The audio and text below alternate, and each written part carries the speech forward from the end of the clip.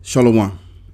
First and foremost, I want to give all of the praises and the glory to the Most High and His Son, Yahweh, Ba'ashem Yahushai, Ba'ashem Rakak Radash, and double honor to the apostles of the great millstone, and as well as giving also the salutations towards the Akim that's worldwide furthering this truth. And shalom to the brothers and the sisters as well that sincerely hearken unto the message of Yahweh Ba'ashem Yahushai as we give you these lessons. And it's the brother Laban coming at you with another video. And in this video, what I want to go over is this video that went live and responding to it, which is coming from the brothers. This live went from the brothers in GMS Virginia. And as usual, as he does from time to time, when he has the time to, Vocab alone, you know, with his folly, as he is a nincompoop. He displays his beliefs, and his belief is that we should go back into Christianity, traditional Christianity, that is, the kind of Christianity he himself don't even believe in, which the Calvinists, they have their own way of believing in, you know, the Lord, basically. And what I want to do is I want to back up, and I want to get right into the video right now. And I want you to look at this body language right here. And this body language tells me that he really wants us to accept the nations. If the nations can be accepted by us, then he can feel free and go to sleep quietly at night without a worry, without having to have in the back of his mind the thought of maybe I'm not going to make it, or I'm not going to make it, period, because I'm an Edomite. Just a little bit, we're going to fast forward, and we're going to read the book of Ecclesiastes 1 and verse 15. That which is crooked cannot be made straight, and that which is wanting cannot be numbered. And so you have it. The Edomites are not wanted of the Lord whatsoever. According to the Bible, they're going into slavery right along with the rest of the other nations. That's just the way that it is. Like the Tupac song. That's just the way it is. Right? So nothing's going to change from here on and thereafter. So Vocab alone is, again, wasting his time, man. The guy's wasting his time, valuable time. When really what he should do, he should actually search his fathers to see if he is an Israelite. If he could do that, which I don't really think he's an Israelite anyway, until proven. But what I want to do is I want to read the book of Acts chapter 2. And before I go there, what I want to do is I want to play some more. I want to not play some more, but I want to play this video and showing you the body language that he came with towards the brothers in GMS Virginia, right? Which is not a good look at all. You know, he came to the debater's cause, and he already lost before he came up, just based on that body language. So what we're gonna do is we're gonna yeah, let's do that right here.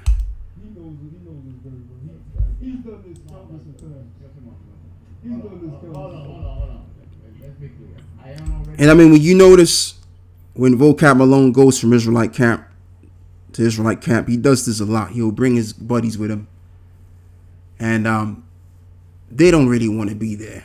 They don't really want to confront the Israelites. This is not really what they're into. Vocab is into this kind of thing, but they have to obviously do it because they're behind Vocab alone. They got to support him. But what can they really support Vocab with? They don't know anything, these guys. And they don't really want to be there. Their body language tells they don't want to be doing this at all.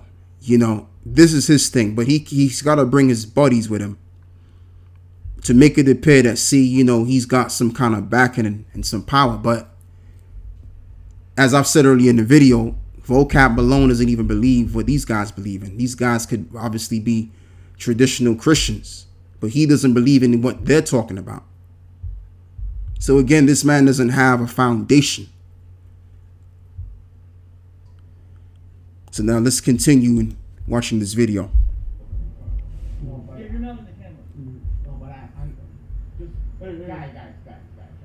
I came here with a very legit question, and I want to be fair. I treated you with respect, and I want to. You said you had to go, so we'll let you know. We want to keep you in Vocab. How you know where we was at? You see, You see, John might read it. You see, Hold on, no. I'll tell you anyway. No, hold on. That was like, because you was on the book. See, he's got two hands in his pocket now. So he's definitely holding back something, or he's afraid. So how did you know what we are? Are you scared? We're not going to get into a debate with you because you've done this many times. There's no need for us to discourse with you. You've been to Sequoia. You've been to SUK. You've been to our elders in New York. You've been to Dallas. So what's your point of keep coming around these? What's your point? And that's just the thing. He doesn't have a point. His job is to bring us back to Christianity. But he won't say that. He's not going to declare that out in the air and be truthful. But that's really his job. He doesn't have a point. Doesn't even know what the hell he's talking about a lot of the times. He's all over the place. So that's just the thing. Because he knows exactly who we are. The powers that be, they know who we are. So they send nincompoops like this, agents, to try to sway us away from what we believe in. We believe in what we believe in. And we believe that we're the Israelites. And we believe that we're God's chosen people. Thus save the Bible. So now let's move forward. And we're going to read the book of Acts chapter 2.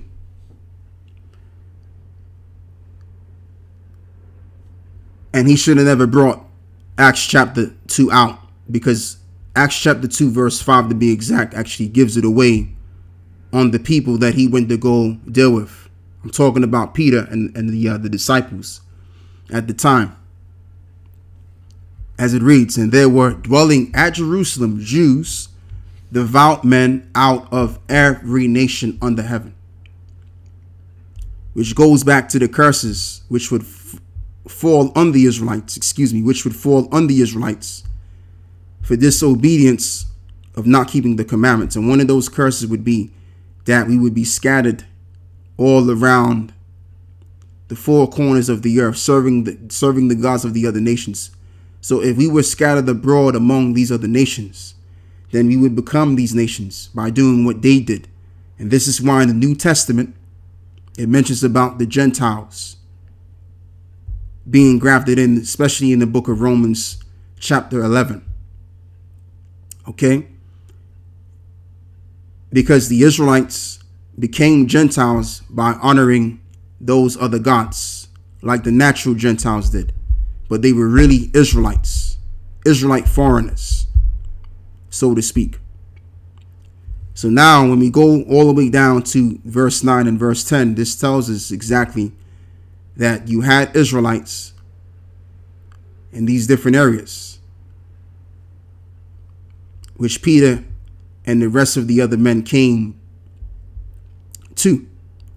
Okay, also verse 11 as well. And by the way, when you read the book of Isaiah, the 11th chapter, it mentions that the Lord will recover his people that are in these lands, as mentioned in the book of Acts chapter 2, verse 9 to verse 10. And in verse 12 gives it away. So let's read verse 11. And it shall come to pass in that day that the Lord shall set his hand again the second time to recover the remnant of his people. Who is his people? The children of Israel are his people, which are left, which shall be left from Assyria, and from Egypt, and from Pathros, and from Cush, and from Elam, and from Shinar, and from and from Hamath, and from the islands of the sea. And he shall set up an enzyme for the nations, an example, and shall assemble the outcast. This is it right here, of Israel and gathered together dispersed of Judah from the four corners of the earth, because they were under that curse, pursuant to Deuteronomy 28 and 64. This is why when we go back to the book of Acts 2 verse 9 and 10, you had Israelites in these areas. Okay? That's who Peter and them went down to bring them back onto the fold of Yahweh Shai, back into the gospel, because they were under the covenant. So when you understand the Bible like we do, it just makes sense who the Gentiles were in the New Testament. They were Israelite foreigners being grafted back into the faith, because simply they were under the gospel, the covenant. No other nation was a part of that covenant. That's why they were not called into this thing in the first place. So vocab alone in, 2 hours and 39 seconds in, minutes and 12 seconds in, this is the look that he's projecting. Please count me in. Please accept us. Right? But the other nations are not wanted of the Lord. The Edomites. Let me read this again. Ecclesiastes 1. And we're going to begin once again by reading verse 15. And that which is crooked cannot be made straight, and that which is wanting cannot be numbered. So this is the look that he has on his face. Please accept us.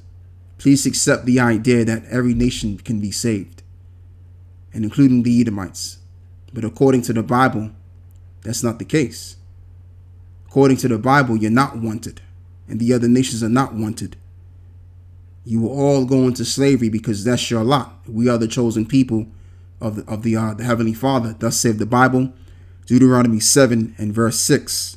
For thou art an holy people unto the Lord thy power, and I have chosen thee to be a special people.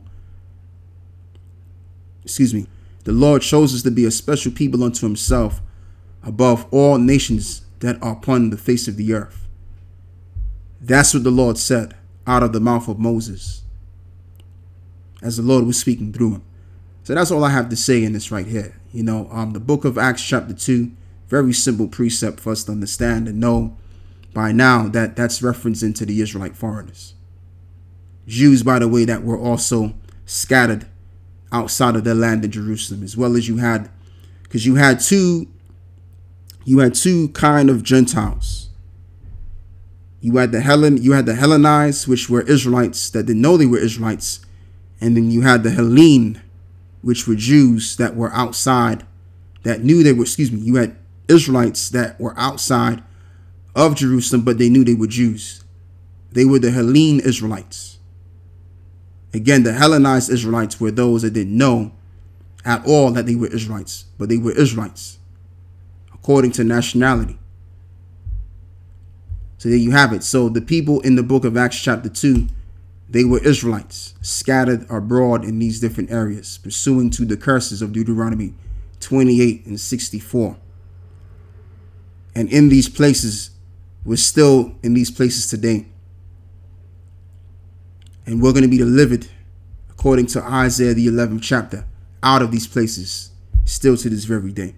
So it's referencing the Israelites, and the Israelites only, when it concerns the salvation. So that's all I have for this video. With that, I'm closing. I say shalom.